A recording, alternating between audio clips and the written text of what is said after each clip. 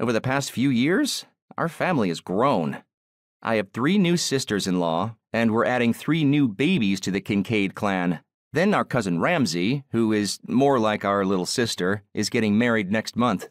In just a couple of weeks, we'll be adding Deacon to our list of added family members.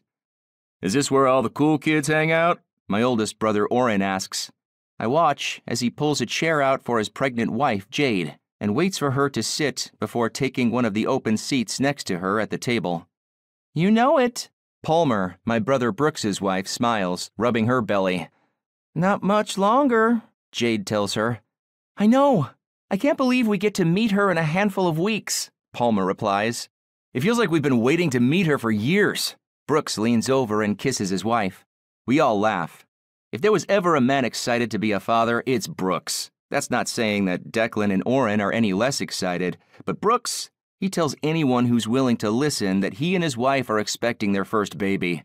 My big brother is a softie. Then again, out of the 9 of us, 3 are married, and every single one of them is a big old teddy bear when it comes down to their wives. Tink! I call out to my best friend, Alyssa. I call her Tink because she's a tiny thing compared to me. She just walked around the corner of the house. She's laughing at something the twins are saying. Shaking her head at them, she turns to head in our direction. Come, sit. I pat the empty seat next to me. I'm not sure that I should. She looks around the table at all the ladies. Is it something in the water? Should I be concerned? She laughs. Depends. Palmer leans forward. Is there someone you haven't told us about that could put you in this position? She motions to her protruding belly. I think about Palmer's question.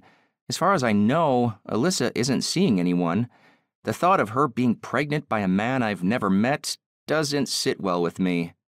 I sit up a little straighter in my chair, ready to ask her, but relax as soon as I see her roll those big brown eyes. Alyssa laughs again, shaking her head as she pulls out the chair to take a seat. My sisters-in-law have recently been including her in their girls' nights, and I like that they're close to her.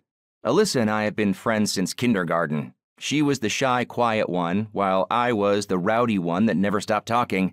Our teacher thought sitting me next to Alyssa would shut me up.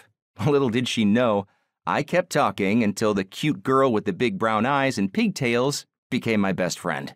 We've been inseparable ever since. She raises her brows when I stand. Where are you going? To make you a plate. We already ate. I'm fine, Sterling.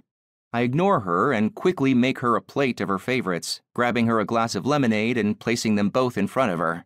She tilts her head back. Thank you. You're welcome, I tell her, taking my seat.